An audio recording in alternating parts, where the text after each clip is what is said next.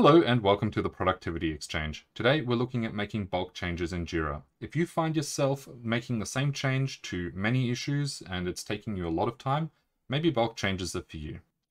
Now there are two things that could potentially get in your way. The first is not having sufficient privileges within Jira. You'll need to talk to your systems administrator to get that sorted out. I'll have details down in the description. The second is that you might not be entirely comfortable or familiar with Jira filters. If that's the case, I have a video that I'll link to above here. All right, and with all that, let's jump into it.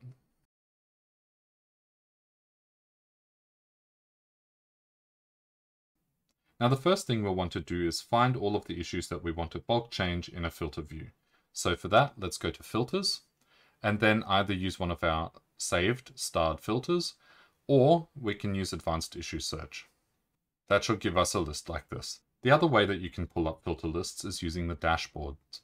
So from here, if I go to one of my dashboards, we can see that I can click on any of these fields here and pull up a very specific list of all of those issues in that same filter view. That will work for us too. Now, once you have all of the issues that you want to do the bulk change to, and don't worry if there are a few sprinkled in here that you don't want to make changes to, I'll get to that in a second. But the next thing that you'll want to do is come up here and click on the three dots.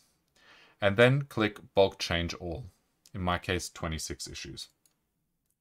Now you'll be presented with this view here. You can choose which items you want to do the bulk change to, or you can just select all, and then deselect the ones that you don't want to make the change to. In my case, I want to make the change to all of them. And then I'll just scroll to the bottom, click Next, and then I'll be asked to choose what action I want to perform. In this case, they've split it out into several different components. The first of which lets you change the fields within an issue. The second lets you move an issue from one project to another. And if the issue type doesn't exist, then you migrate it over and then the corresponding fields will match over. The next will let you transition issues. This can be a little bit tricky if you have custom workflows, but not impossible. The next lets you permanently delete issues, although I would steer clear of that and just archive them unless there's no work that's been done on them. You can also watch or stop watching issues, that is to receive notifications for them or to stop receiving notifications for them. These bottom three here are self-explanatory, so I'll focus on the ones up here. Now the first one that I'll look at is transition issues. So this is to move issues through a workflow. So if I click Next, I can then choose what status to transition items to. If you have a custom workflow and not all of the issues that you've selected are in the same status, then it will give you multiple prompts here. So for things in this status, where do you want to move them? In my case here, I can just choose to move all of them into one particular status. Once you've chosen that, you click on Next, and it will ask you to confirm the details. You can also send a mail for this update. Odds are that you're going to be doing this to a large number of issues, and you're going to be sending a lot of notifications to people. So I tend to leave this unticked. And then just hit Next. Now, I won't hit Next, I'll go back to Choose Operation. Now, the next one that we're looking at is Move Issues, and you'll notice that it's come up with a warning here. So what this is saying is that if I were to move the issues that I'm moving, that it might break the Epic link, depending on the type of project that you have created, whether it's one of the team-managed projects or a company-managed project.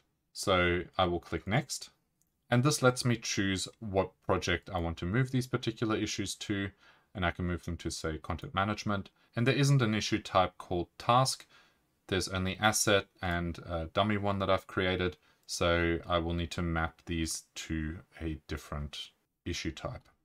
Now, once you've decided which project you want to move these things to and which issue type you want to move these to, and done that for all of the different splits here, so this is by some attribute, it's split this out, you can go to Next, and then it will ask you to determine what status gets moved to where. So in my case, all of the 26 issues are in the to-do status, so I only get one entry here, and it just lets me choose what the target status should be. In this case, I could choose Draft, and then select Next. And then it will just ask me to confirm whether or not this is what I want to do. And again, it will ask me whether or not I want to send a mail for all of this. Once I've confirmed all of this, I can hit next, and then it will go ahead and do the operation. I will go back and choose a different operation, and I will walk through the edit issues. So if I go to edit issues and hit next, I can see here I can change most fields in an issue. There are some that are unavailable, such as these here. And others that are also not available include the description field and the summary field. But in general, you can change most issue fields. This includes labels, where you can add to existing, replace all with, clear the field, or find and remove particular ones that you type into this list down here. Or you can change the parent or epic. And here you'll even see that I've got these custom fields that I've created called custom short text, which I can edit and change in bulk for all of these issues. I can also leave a comment on all of these cards in bulk and even tag people in them. I can change the issue type, the priority, and even the assignee. Once I've decided on the changes that need to be made to this issue and made them up here, I can come down here and select send mail for this update. In most cases, again, leave this unticked and then just hit next. This will then give me the confirmation screen, which I can then go through and look at, and then hit confirm.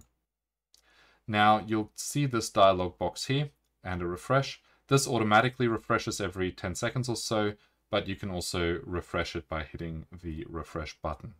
Once it's finished, you can acknowledge that, and here we are back at the filter view that we had before. Now, I've changed the assignee to be Bob, which is different to that particular username, which I think was Florian.